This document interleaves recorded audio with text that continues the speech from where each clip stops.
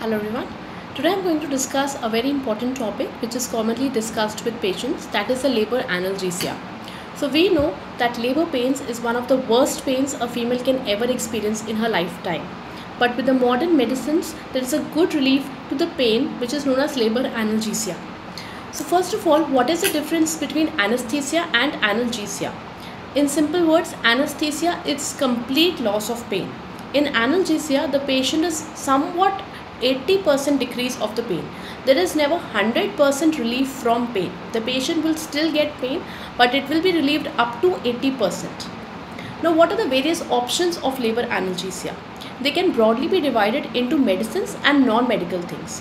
Non-medical things are most commonly the psychological counseling of the patient, in which the patient is motivated by some breathing exercises, by walking, some hypnosis, and even other exercises can be done. The second non-pharmacological or non-medical method is by altering the pain sensations. A common example is a water labor, in which basically a heat and cold pain sensations are given to the patient in mild form, so that the labor pain attention is deviated. However, these things are not very commonly practiced, and the effectiveness is also not relatively good. Now, coming to the pharmacological methods. The pharmacological methods can be broadly divided into systemic and regional. Systemic, that whole body will have that effect.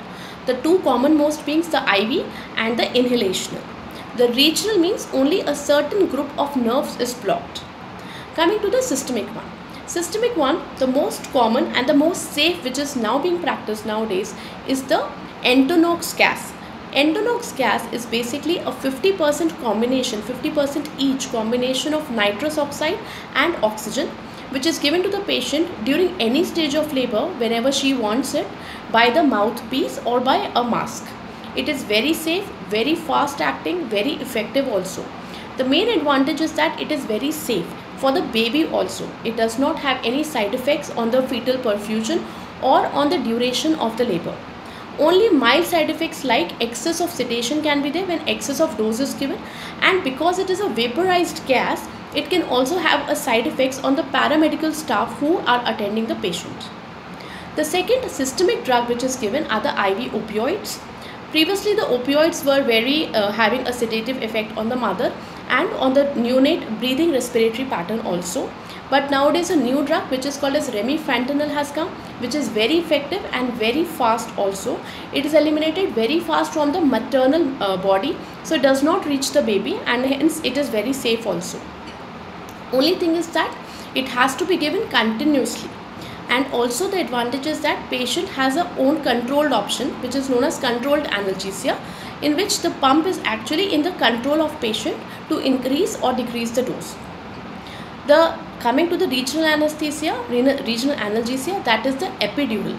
In epidural, see example, the difference between spinal anesthesia and epidural analgesia. In simple terms, if you can understand, there is 3 layers example, 1, 2 and 3. So if you penetrate the one layer but not the second layer, that is called as epidural. So that there is a partial block. But if you penetrate 1 and 2 both, then it is spinal block, in which it is a complete block. So epidural analgesia, the advantage is that it can be converted to spinal at any time, and the prerequisite for giving spinal analgesia is only that it should be given in only those centers where the facility of LSCS or cesarean section is available. Otherwise, epidural analgesia can be given in all females. It is very, very safe for the mother, as well as it does not cause any prolonged duration of the labor or any decreased blood supply to the fetus. In all these kind of analgesias which I have discussed, it is very, very important to continuously monitor the patient vitals and fetal heart rate.